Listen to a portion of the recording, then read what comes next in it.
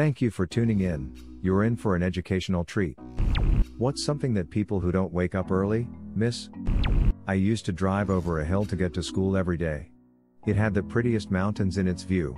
I miss seeing the sun rising above them or the fog rolling through. I used to wonder about the people who lived in the gigantic houses high up on them and wondered what they saw in that moment. Every time I go there now it's in the afternoon and it's still pretty, but there's less intimacy. This is a very pleasant comment. I read this in Perd Hapley's voice.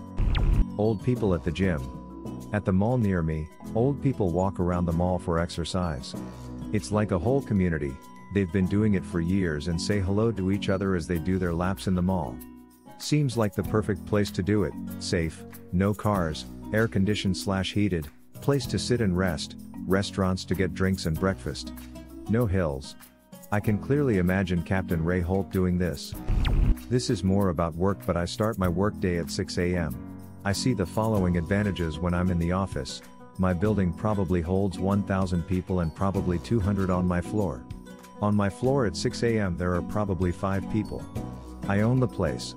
I can play my music without headphones, chill out, traffic is light, not be annoyed by people, great parking in the ramp, etc. Also, at 3 p.m. I leave for the day and I can see the jealousy in coworkers' eyes. On the way home, traffic is again light. Although now with COVID-19, my whole day in the office is similar to what I describe above. I'm also able to fix system issues before they become customer impacting. Woke up excessively early this morning. Could someone on here tell me what I'm supposed to be doing this early?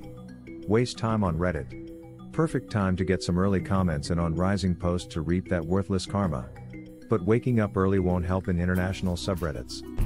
The 7:15 train to work. I used to get the 7:17 train to work and your comment has both filled me with anxiety and a huge sense of relief that I don't have to do that anymore. 7:17. The time my first period would start back in the high school days. Also anxiety filled and huge sense of relief I don't have to do that anymore as well. Light traffic, tight graphics, and light treason. I've got the worst, bleep, attorneys. The sound of magpies drastically cut by the sound of a tradie loading up his trailer in the loudest manner possible. Magpies are frickin' alien. First morning outside Adelaide I thought we were getting invaded by space. Fresh dew on the grass, always evaporates by late morning. There's nothing like the smell of a sunny summer morning with the trees and ground still damp. Honeysuckle smells great and is fun word to say. The sound of pigeons going aw, the smell of clogged sewage drain, that one big motherfricking rat you see running out of the cafe you frequent. City life. The blissful feeling of solitude. This is what I came here for. It's such a remarkably calm feeling to be the only one awake. The stillness of the world early in the morning is so rejuvenating, the knowledge that, at least for a while, there's nothing to be done, nothing to worry about, it's unrivaled. This, except I experience at 2 a.m. in my forested backyard. Especially when no planes are flying overhead, flights picking up again now though. Everything is so still and quiet. No car noises, no PPL noises. I'm in solitude. The stars are bright as can be, not twinkling, just there as they were for eons. I watch the earth turn as the treetops slowly swallow each point of light. Maybe a cloud gently, silently floats by silhouetted with a faint moonlit glow. There's no tomorrow or yesterday. I love watching the house change color as I drink my tea. The sun rises right through my living area and I love watching it go from black to gray to orange/pink/purple/whatever color it is that day. My kid has been waking up around 4 a.m. lately. We spend the first hour or so bumming around in the dark, and once the sun comes up over the Delaware we get a flood of multicolored light. I know exactly what you're talking about. How still and quiet everything feels, even if there's birds yammering, and as the world wakes up the feeling of rising business. I'm really mad that someone blasted off a freaking firework through this perfect calm last week at 6 a.m. Bird song in the early morning is different somehow. So true, and the air smells different. Crisp morning air when you're wearing shorts and t-shirts is the freaking poop. How many t-shirts should I wear? In our country, if you do not wake up early, you miss buying a warm cup of Tahoe, soft tofu served with sugar syrup and tapioca pearls, and warm pandesal, sweet and a bit salty bread usually eaten with eggs, cheese, butter, etc. Both are usually being sold by vendors on foot or riding a bicycle. Soft tofu served with sugar syrup and tapioca pearls.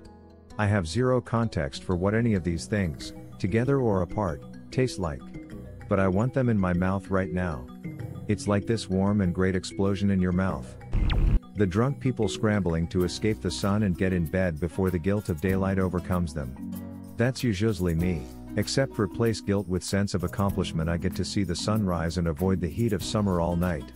Then sleep through the heat and wake up for the sunset. Rinse and repeat. It's great. Me on the lawn in my bathrobe being angry at my Labrador puppy for begging to go outside to pee but then not peeing, so I'm just stuck there playing this game with him like I swear if we go back and then you ain't coming out for an hour. He is potty trained, though he is getting conniving by using the I need to pee cues just to go outside and sniff at dirt. And yes, he's totally leashed to me outside at all times after an incident where a stray yellow lab wandered up to the lawn. My dog chased after it, and I chased after them, but the yellow lab was scared of me so it ran, which made my dog run after it, which made me cross like 3 lawns until I finally scooped my dog up like a sack of taters and just toted him back. Damn it, Chip.